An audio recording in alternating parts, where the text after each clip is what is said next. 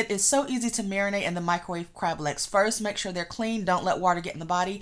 Make your marinade with parsley, onion powder, garlic powder, lemon juice, and extra virgin olive oil. Use 2 tablespoons of olive oil with 2 teaspoons of lemon juice. For 3 or 4 clusters of crab, add your dry seasonings, parsley, onion powder, garlic powder.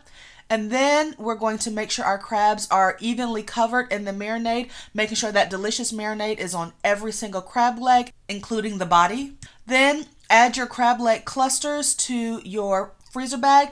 Be sure to add your lemons and your marinade olive oil, and then let that sit in the refrigerator overnight so all those flavors will marry together. The next day, put your marinated crab legs in a microwave-proof dish. I used a glass one. Put it in your microwave for 2 minutes. Make sure it gets super hot, and then take it out and look at how delicious this is. Enjoy.